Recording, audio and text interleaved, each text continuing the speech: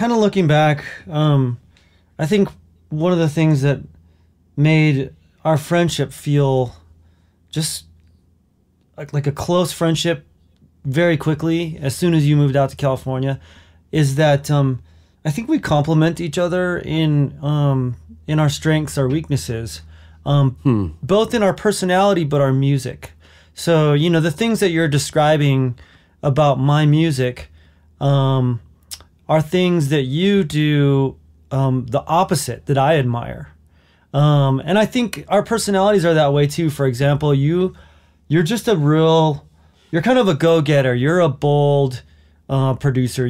I remember when you were out there, you were just kind of making one move after the other. And I'm just watching you going, man, you just make decisions and you just don't hesitate. And I actually learned a lot from you at that time. And so I'm interested in asking you a couple of production questions that are basically the things that I don't do well, as well, and that are kind of the opposite of what I do. And like one of those things I'm thinking of is my music tends to be quite I don't want to say complicated because I'm not dissing on myself, but it definitely has its intricacies and its developed musical ideas that are not simple a lot of times. I try to be simple, but I have to consciously work towards simplicity. And I have to, and something I hear in your music is that, and it seems to come easy to you, that you just have a way of grabbing these ideas and just delivering them. It's just like a nice, amazing punch in the face, just instead of messing around. So, is that true that comes naturally to you, or is there a way that you kind of process music in your mind to work towards that? And that is such a great question.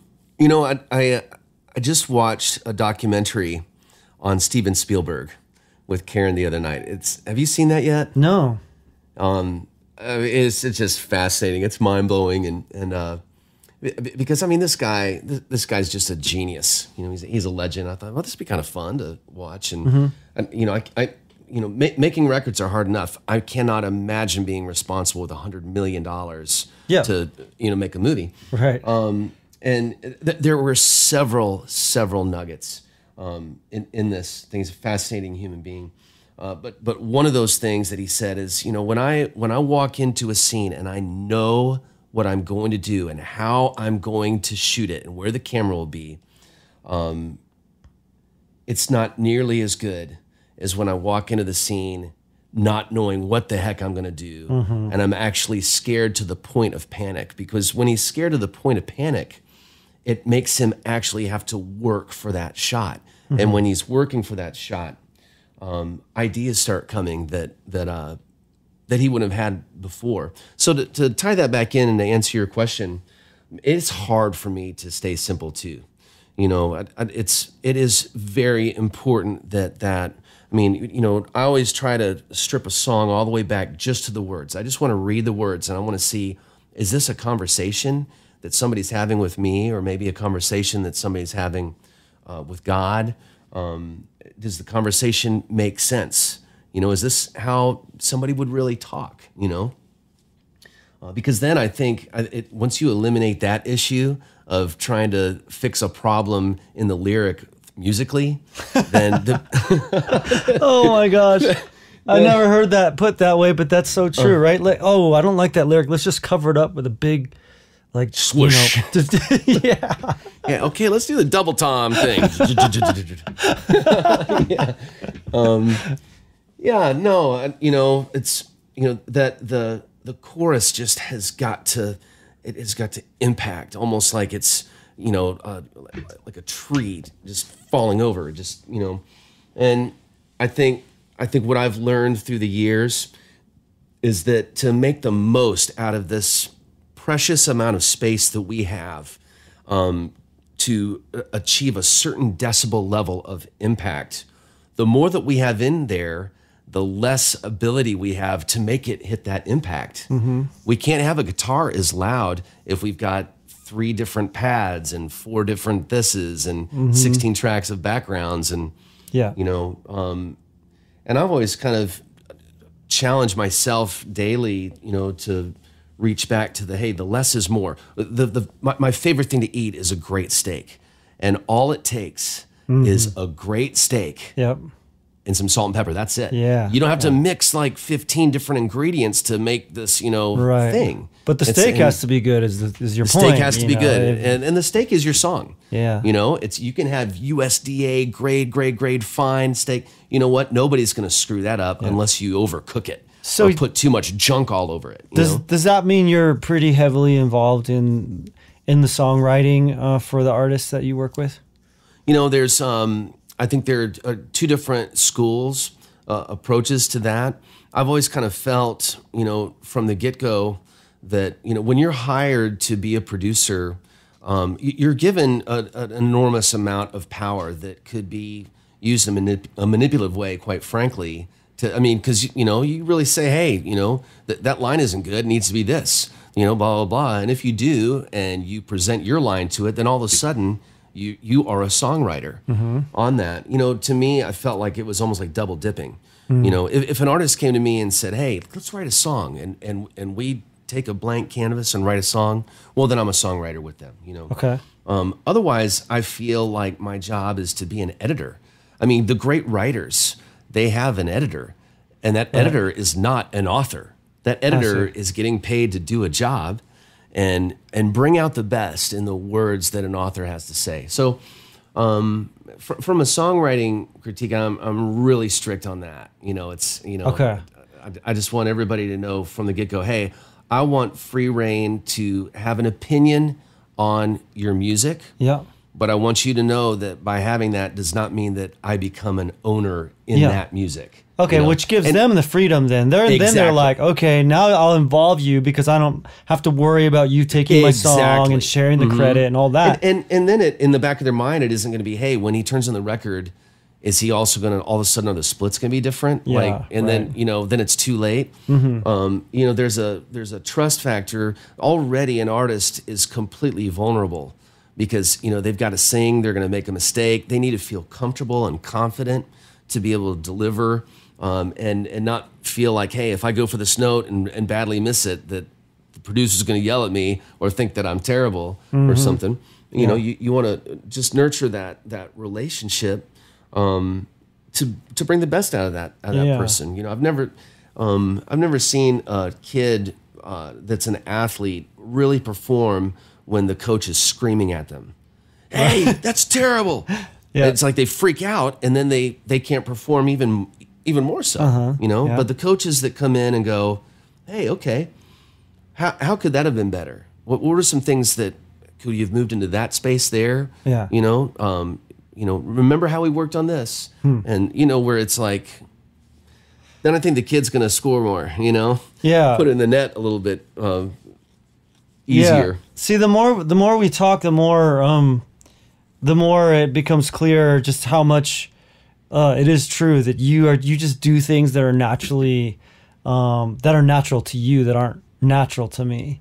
That's something that I have to work at and learn because my first approach is just to be like, okay, this is the way it should be. Here's my so which makes me a bad producer, you know, if that's the way I'm a producer doing things. No. But no, what I'm saying is I've had to learn the value of that. So I really appreciate that perspective. I have a question for you regarding when you're producing, and you know how songs, as you're producing them, they kind of hit a peak. If you have the time to work on it, they'll hit a peak, and if you keep working on it, the song doesn't get better, right? Like it can get worse. Yes, it gets worse. So how do you negotiate that point of knowing when a song is needing to continue to be worked on, or when that's as good as it's going to get? Yeah, man, these are awesome questions. You know, this is what I do is you know, when I go in and track a song, I'll go ahead and bounce a 2 mix of what we tracked right then and there. Maybe the band, the drums, and nothing edited, nothing comped, just whatever playlist is up, hit the bounce, and then take a listen to it the next day, first thing, and just kind of see, man, where are the things that I'm feeling an emotional impact from, and what are things that I'm not feeling that from, and just kind of making a mental note, and then going to work. And then when you go to work, you kind of start, massaging some of the takes, and maybe there's a need for another overdub, here and there, and then start working on the vocal and make another bounce. And I kind of compare the two and say, okay, have I made it worse? So how do you, by doing what I did today? And how do you compare the two? Because, I do the same thing, but I rarely, I'll just kind of spot check, especially with mixing, because I can't tell you how many times I've done a rough mix, and then later, after I spent like half a day on a mix, go back to the rough mix, and you're like, oh, crap. Yes. Yeah. I mean, that's the exact point right there. It's so like we suck the life out of it sometimes. So how do you actually do that? Do you actually listen to the full song, or how do you compare it? Just kind of at the end of the day, just kind of turn the lights out and just listen. I want to experience it while I'm making it like somebody's going to experience it when I'm finished with it. Hopefully, one day, I love that, man. Yeah, and I remember your studio being like that. Like, it was all about vibe for you. Like, you have the lights down, and you have you'd always have incense, right? You still do the incense? I did. I hope that I don't have mesothelioma from that thing. I'll bet you do. Something. I know it's. I think I read an article that I think burning incense is more harmful than anything else you can do to your lungs. Oh gosh, not good. So I've kind of had to cut back on on the vibe. On the ends, I'm down to 2 packs a day.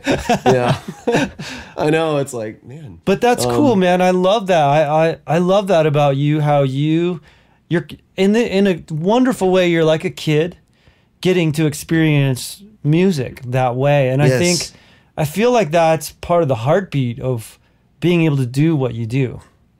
And that's exactly the way I feel about you when I listen to your music, or get more importantly, get to see it. There is this youthful excitement that is such an important part of the delivery. I'm not really going to believe somebody if they give me an unemotional speech. I want to see that they're passionate about this. When you asked your wife to marry her, it's not like, will you marry me? It's like, will you marry me? And you're shaking, and it's like this. It's all the delivery in those 3 words. And it's the same thing with music. But I think what ends up happening to me, and it might happen to you too, is when all of a sudden you'll be working on this song, and maybe you're working on it for 7 days. That seems to be the absolute minimum that I can work on a song, but more like 10 days or 2 weeks. And maybe you've been working on other things in between, and coming back to it, which is healthy as well.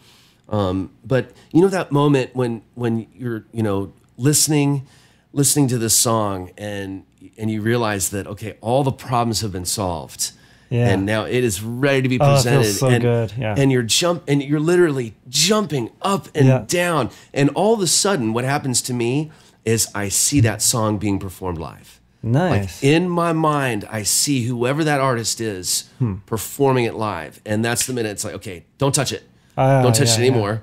And then hopefully an A&R guy isn't going to come and ruin it by saying, hey, I want you to put more stats on the vocal or something. Right.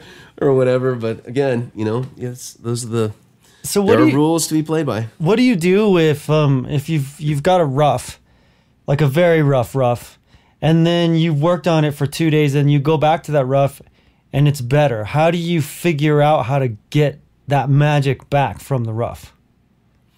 Well, I think usually what it is I've over-edited, and thank goodness for there being several saves, and sometimes it's a pain, but you have to do it. You've got to go back to an old comp and start over again. To me, it's like in the digital age, I think we've almost become too accustomed to the speed in which we can work. So it's like, oh yeah, I'll throw this guitar part down. Yeah, it'll sound great once we mix it or whatever else. That doesn't work for me anymore. I mean, I can't really trust anybody else with that sound that I'm hearing. I don't want to pretend like they're hearing what I'm hearing. I want to find I want to find that magical group of pedals and amp and cab and microphone and mic pre that captures that one specific exact guitar sound, and commit. That's it. I don't want to have to open up FabFilter and take out 2K and 4K or whatever it is that, I don't want to have to fix it. It's like, I just want to, okay, if it's too harsh, if I've got too much bite on it, I just need to move the mics over. Let's move them over an inch. Boom, there it is. Or there it isn't. Oh, it's worse. Okay, well, maybe the cab's wrong. So let's put another cab up. There you have it. With drums, it's a little more difficult, just simply because the way that people have become accustomed to hearing drums. I mean, we've got to drop samples on top of them anymore. And I still listen to One Headlight and shake my head, going, I still can't find a drum kit that sounds that good. It has that much. It's almost like the drum kit is a singer or a person. It's got so much. But we've got to drop bomb samples on it, and again, it's I think that's a part of the give and the take. Maybe I don't like the way it sounds as much as I did the way that it was just recorded, but something we have to do, and that goes with like vocal comping and editing, and sometimes tuning. I think that the average music listener has, unbeknownst to themselves, become addicted to the sound of autotune. Yeah, I think there's has this sound, and a lot of times, depending on what the music is, I'll just use it almost like an EQ. I'll just put an instance on and turn it all the way down where it's not catching anything, but it has this sound to it. And you know what? Sometimes I do like it. Most of the time I don't. But I think you can take care of a lot of tuning issues by just caring enough in the recording of it. And then working in the comp. I learned something from a buddy of mine, a producer here in town. He was just frank with me one night. We were just out eating dinner as friends, and he's like, I think your vocals could be tighter, and which isn't really a word that we want to hear so much, But I was interested to hear his perspective. Like, okay, what does that mean? He's like, well, are you editing these vocals? To the song, or are you just making a comp of something and then moving on, and obviously if you like something in a comp and it's out of time, you put it in time, but there's a lot to be said about really spending time on the editing of a vocal. I've learned that a bit more in this last year myself, of just because, like you said before, it's like fixing problems, but then you get to the stage where you're like actually working with the art of, like, what if I just move or extend this phrase or shorten this phrase, or, just do this to it? Or even, sometimes when auto-tune is tuning it right onto the grid or to the note, but you're like, well, what if I push it down just a little bit or push it up, a little more urgency, if you make it a tiny bit sharp, or just something like that, where the singer didn't even do that, but you're kind of working, like you said, massaging. That's a fun process, because it's not just really getting them to sing in tune. It's actually working and crafting the art of the performance.